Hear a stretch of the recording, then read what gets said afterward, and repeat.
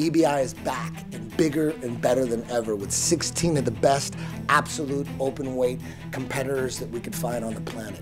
This is by far our most stacked card ever. We got Abu Dhabi champions, we got IBJJF champions, Lucas Rocha, Bruno Bastos, Matheus Diniz, Rustam Chsiev, Richie Boogeyman Martinez, Abraham Marte, DJ Jacen, Yuri Simoes, Amir Allam, Eddie Cummings, Garry Tonon. Even if you don't know any of the competitors, by the time you get to the finals, you will be so invested about that final match and who's gonna win. And you saw both of those competitors in 3 matches that same night. You see it all unfold, and you get to that climax at the end. Now it's on, and we got the most stacked card in EBI history. I mean, when you look at the names, that's legit. Obviously, I want to bring in the biggest stars in jiu-jitsu for EBI. We had to put in our welterweight champion / lightweight champion, Garry Tonon, in this.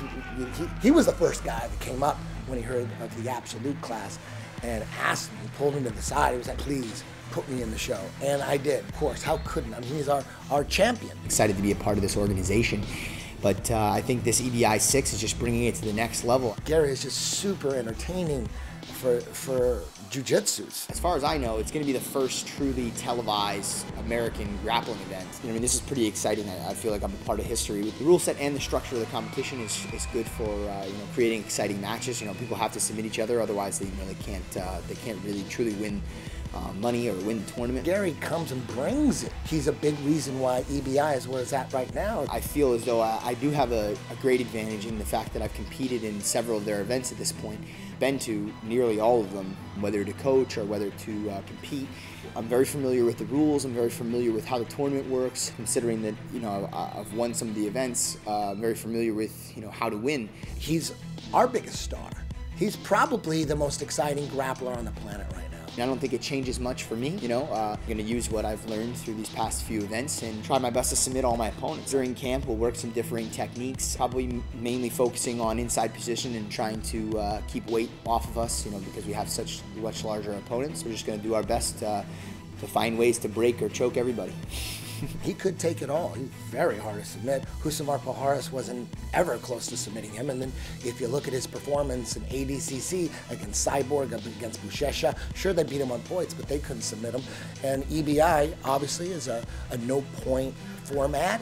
It's a submission-only format, so don't be surprised if Garry takes this whole thing. But he's going to have some serious competition. I mean, you got Eddie Cummings. He's the EBI Featherweight champion. Being the featherweight champion, I still feel doesn't necessarily make me in any way a favorite to win this open weight tournament. Most of my competitors I'll be giving up 50, 100 pounds to, and they're all world champions in and of their own right, or at least extremely successful grapplers. The overall level of talent in this tournament is incredible, just because it was open to all weight classes. Put on some weight for this. His arms are looking beefy. He's no doubt the best leg locker that's ever lived. We're going to try to emphasize, different setups and strategies that will hopefully be higher percentage against larger opponents. When we demonstrate grappling to the larger masses, I think the submission-only style is what is easiest to understand and easiest to appreciate. I think we prefer training for the submission rather than training for the advantage or the sweep. That's what we want to show the world. I don't know how these IBJJF stars are going to translate into this format. They could win it all. I fight absolute often on the tournaments. Of course, that's different. There's no points, no advantage. There's submission only. No draws. We gotta go overtime. Of course, I'm approaching for the overtime because there's a specific situations for the overtime. But besides that, all the same training: gi, no gi, jiu-jitsu, judo, wrestling, everything to be complete. Anybody could take this. Marcelo Garcia's best black belt, Matheus Diniz, can take the whole thing. I don't feel pressure when I'm competing, because I'm always ready, I feel like I give my best in training for any tournament, every type of tournament, any type of rules. And I'm used to competing in absolute, I kind of like, do the absolute. I believe I like to fight the big guys, I like to fight hard, a lot of good names on the line. Like most of those guys already compete, already beat a lot of those guys. All those competitors always looking forward to fight hard, you know, always looking forward to the submission. Just go there, do my best, win, and the money eventually is gonna come. You know? Evandro Nunes. Every single tournament that I won, regardless of the federation, was by submissions. The titles that I have in the point system tournaments, I never won a single fight by points. Every single fight and all the titles that I achieved was by submissions. My opponent felt his life was in danger and gave up. Since I'm a brown belt, I never won a single fight by points. So submissions is the only thing that matters. My personal approach to this tournament is the same as I'm rolling. Only one way to fight. I wouldn't fight different for doesn't matter the amount of money. I wouldn't fight for something that's not what I see as the martial art. From the bottom of my heart, I never wanted to compete. My jiu-jitsu journey brought me world titles, American titles on the most recognized federations. From the last 2 years, I won every single fight on the black belt, super fight, and absolute division for the greatest tournaments, all of them. When you focus on not just to become a medal chaser, but focus on how to understand the art, the medals will also come together. I trained at Gracie Academy, and training with Hiro and Henner, it's something that just changed my entire world and perception of what jiu-jitsu is. Amount of skill and understanding of angles and timing and leverage, it's just something beyond that I never felt before. I'm able to sharpen my sword in a way that I never did before in my entire journey in Brazil. You got Yuri Simoes in there. He's a gold medalist from Abu Dhabi. The toughest opponent, it's myself. And I think that as long as I can go over there and give 100% of myself and, you know, overcome my own demons, I'll do well.